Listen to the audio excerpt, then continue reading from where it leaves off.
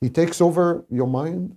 So the narcissist becomes your reality test. You want to orient yourself in reality, and so you refer to the narcissist. He becomes your reference point. Right. He becomes your world.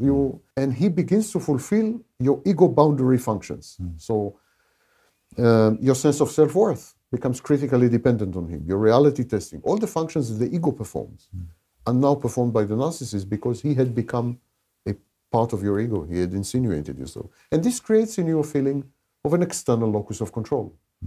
You do begin to feel like a puppet, a marionette with strings, you know. You begin to feel hollowed out. You begin to feel that you're mustered somehow. Yeah. From the outside, an external locus of control. And this is the process that we described as entraining.